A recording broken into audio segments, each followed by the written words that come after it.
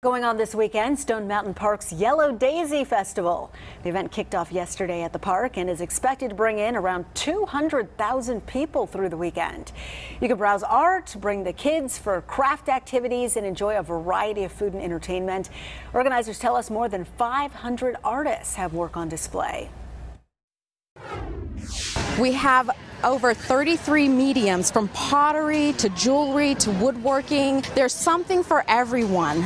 A Yellow Daisy Festival is a tradition for a lot of people. Just yesterday I was able to speak to a couple who have been coming for over 13 years.